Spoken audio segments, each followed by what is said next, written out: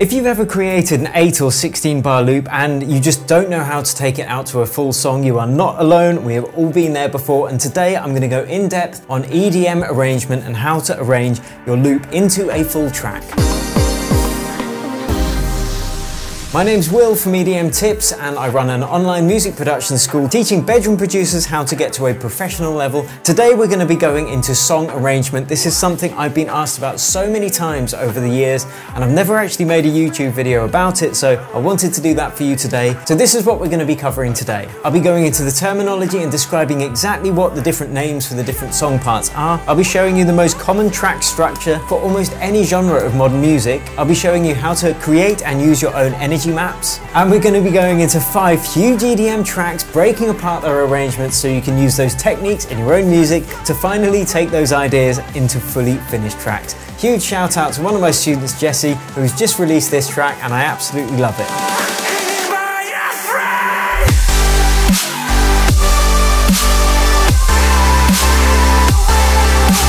So if you do want to produce music of that high quality, you can check out my masterclass below this video. And remember to subscribe to my channel if you want tips like this each and every week. Okay, let's do it. So most modern music, and especially electronic dance music, is done in 4/4 time, and that means there's 4 beats on every bar, and then the track is a combination of those bars taken out over your 3, 4 or 5 minute arrangement. Now you also get phrases which might be perhaps 2 or 4 bars. For instance, you might have a build-up that has 2 phrases. In the build-up you might start hinting at the main melody, but the second part of that build-up you might get a snare roll coming in as well, and they are the basic terminology that we're going to be using today. Now I'm going to show you a few arrangements over 7 different styles of electronic dance music to show you the similarities in the actual arrangements that people use. First, let's take a step back and talk about what the different parts of each arrangement are. In a nutshell, you have an intro, you have a verse, you have a build-up, and you have a drop. And then you might have an outro as well. There are a couple of other phrases in there that we're going to be using, like a bridge, and I'll explain that all very shortly. So the general idea is that you want to take your listener on a journey throughout the track. So you've got to keep that interest alive. You've got to take people up to the highs, you've got to take them back down, and then build them up for the most exciting part of your track, which would usually be the chorus or the drop. Now, a quick note on that.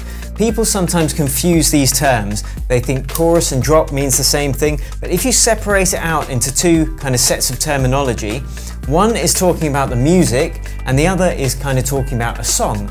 For instance, you might have a chorus in the build-up, but then your drop will just be an instrumental, so technically it's not the chorus, but it's going to make more sense when we go into this music. So the first track we're going to look at is this track by Galantis and David Guetta and Little Mix, and it's 124 BPM.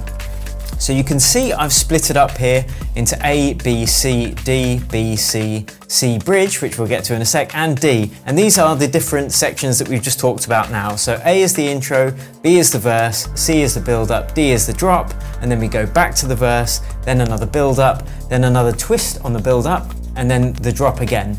Now, in terms of that emotional roller coaster I was just describing, here is how you can analyze tracks that are already out there, because this is a great way to get ideas for what your arrangement should be.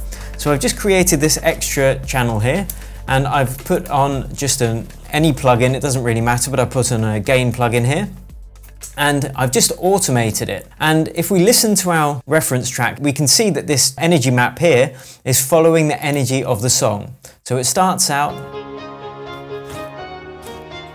quite low in energy, as you'd expect, because it's the intro. Then we get the verse. Now we've got the vocals coming in. Now we get the second part of the verse, so this is what I was talking about, phrases. Got some more, the strings have come back in, but it's still the verse. And then we're going to get to the build up here, and you can see the energy is going to grow. You can hear the filters opening up on the piano, the drums, filters opening up so the energy is increasing, and now we get the drum intro, the claps,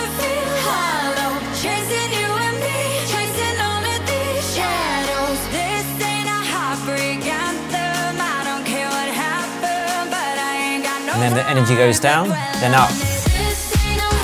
for the drop. So let's have a quick look at what's going on here in terms of the song structure and the arrangement of the music itself. So we've got the verse, she's singing there and there, but here she's actually singing the chorus in the build-up. You know, the track's called This Ain't a Heartbreak Anthem or something like that.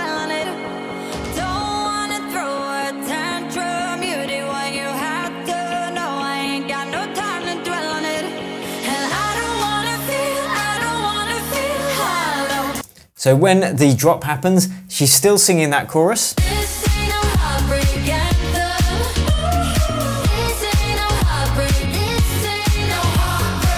And then we go back down to the verse, the second verse, which has got a bit more energy than the first verse, and that's very common as well. So the second part of the track has usually got more energy than the first part of the track.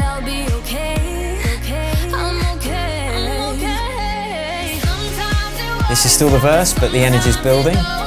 So this is kind of the second phrase of the second verse. And I'll explain exactly what's going on here with this build-up. Goes back down. She's singing the chorus now, but it's still the build-up musically. Now the bridge is when it might go away from the main chord progression for a bit, or do something a bit different from the rest of the track. So the chords change here.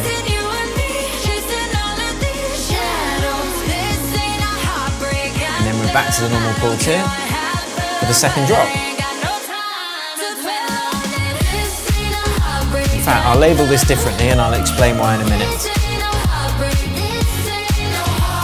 So I call these the post drops, this D2 here, and we've got a couple down here as well.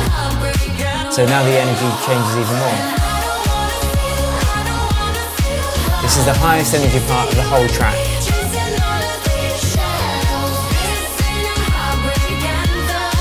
And there's no intro, there's no outro on this track. It just finishes like that. Cool, so that is the main way that we look at structure, the main parts of songs and the main parts of song structure. So now I want to show you in a couple of other genres, still electronic dance music, some older tracks, some newer tracks, as I said before, so you can see that these patterns still apply. And this is a very common pattern here. Bit of an intro, the verse, the build, the drop, then the verse, the build, the drop, and then the outro. That's a very common structure. Now, let's look at this Tiësto track, The Business, and you'll all know this tune, of course. So we've got the intro. You can hear it's already hinting at the main drop with the bass line. It's just taken way down in volume and the low end's been taken out of it. And now we've got the first drop here.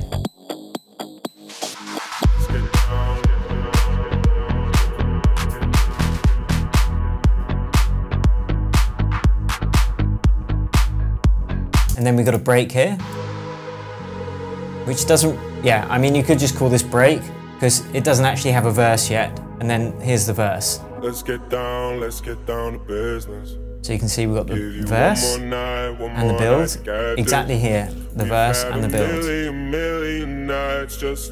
And we're just going to have a quick look at this drop and then the post drop as well. Here comes the build. It's a lot more subtle than the last track because it's a slightly different genre. So you always need to be listening out for references in the genre you're producing. And here comes the drop. Let's get down to business.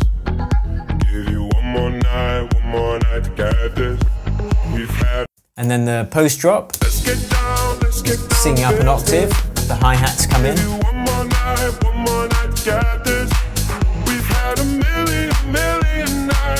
And then back to the verse, exactly like in the other track that we looked at.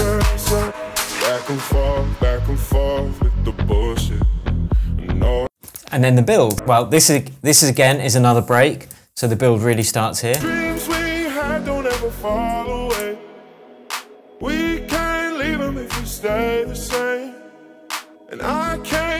The builds in this tune are very subtle. It's just like a whoosh at the end. Let's get down to business. And there is an outro on this tune. And it just fades out. But this is a slightly different arrangement, this track. This is the extended mix. If it was the normal radio edit or Spotify edit, it would be a bit shorter and it would match this arrangement of the Galantis track more closely. So now let's have a look at an older track. Let's go to this Calvin Harris track with Florence Welch. Absolutely love this tune. This is 128 BPM, I think. Bit faster. But this one goes straight to the verse. But again, the same chords that are going to be in the drop, same chords that are in the build up as well. Here's the build. And again, this is the chorus. So quite often nowadays, the chorus is actually not on the drop. It comes just before the drop so that the drop can be instrumental. Second phrase of that build up, things are getting up a bit, energy's coming, and then the drop. Same chords as the rest of the track, but just slightly different instrumentation. And then the energy goes back down. Exactly the same as the other tracks. So this is the most common arrangement when it comes to EDM, especially kind of on the pop side of things. But this even works in the more kind of club-oriented stuff. So if we look at this Guetta and Morten remix of Guetta and Sia's track Titanium, and again, let's just have a quick look at it before we listen to it. We've got the intro. It's all a bit longer because it's for a nightclub rather than the Spotify playlist. We've got B, which would be the verse. We've got C, which is the build-up, and also the chorus, I believe, in this track. And then the D, which again is an instrumental drop. So the chorus is coming before that. So let's have a quick listen. We've got the intro, just the beats, setting the key of the track, just holding on that one note, the root note of the track. Then we've got the break, which could actually be labelled like break because there's no singing yet. And there's the verse we all know from Titanium.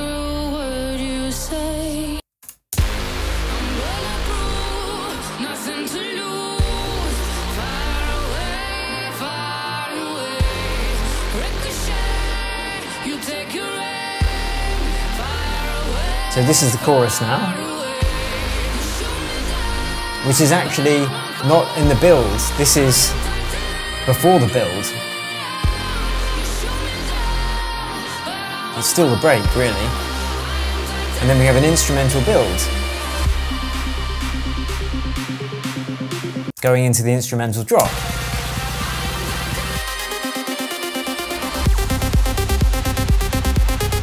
And then the post drop where there's a bit more instrumentation. There's the hi-hat, some more white noise, and a riser in the background. And then we go back to verse number 2, the chorus again, the build, and the instrumental drop. Now, I want to throw in a wild card here, and if you want me to cover different genres like techno, because there are slightly different approaches to genres like techno and melodic house, so let me know in the comments if you do want me to cover those things. This is more on the EDM and the pop tip. But let's look at this track by DJ Snake and Little John from a few years ago. And this is a bit of a wild card because if we look at the arrangement here, we basically go build up, drop, post drop, build up, drop, post drop, build up, drop, and a longer post drop, and then the outro. So this is a really simple arrangement. And let's have a listen to it. Like there's no chorus, no verse, we just go straight to the build. And then the drop.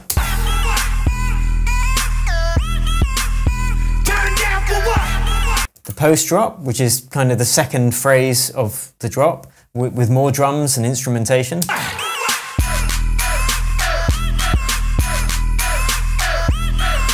With the track claps and the yay, yay. And then we go straight back to build. Just reminds me of the video of this, brilliant. And then the second drop is different from the first drop. You know, it's a slightly different vibe on this track, and I think that was why it did so well, part of the reason it did so well.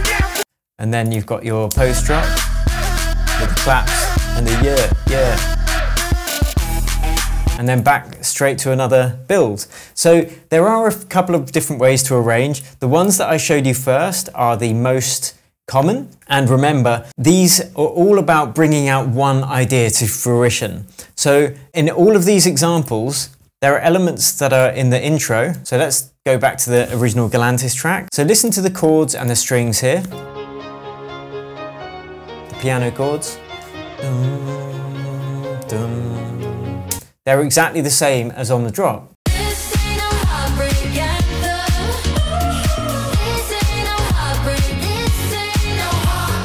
Now, the only difference in this is when we switch on the bridge and the chords change.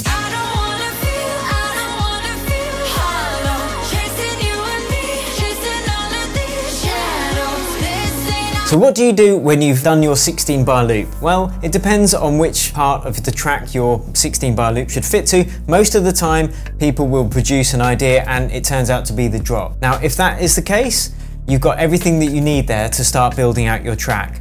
You can copy and duplicate all of the clips in your block across your 3, 4, or 5 minutes, and then start taking them out, following this structure here. So you could even follow this energy map. So if you've got everything in here in your drop, in the build-up, you can have exactly the same chords, but maybe you filter them down and open them up, and then you've got your drum intro as well. And then your intro, again, even less going on in that. So when you're building out from a drop, that's the easiest way, I find. If you've created a structure and perhaps it's the intro or the first verse, then take it to the drop as soon as you can and start building out everything that's going to be in your track. Like whatever you start or wherever you start in your track, if you can get that drop in as quickly as possible, then that is the main idea for the track pretty much. So anyway, I really hope you've enjoyed this video today, guys. I've had so many requests for this over the past few years, so I thought I really wanted to kind of build it out for you. Obviously, there's a lot of detail and nuance and professionalism in these songs, taking that energy map where it needs to go. That's exactly the kind of thing and the depth that we go into in my 8-week EDM production masterclass. So if you enjoyed this video, please share it with your friends. You can download my EDM Producers Starter Pack if you want some free samples and cheat sheets and stuff like this. And yeah, you can also check out my masterclass below this video as well. Thank you so much for watching, and until next time, cheers and happy producing.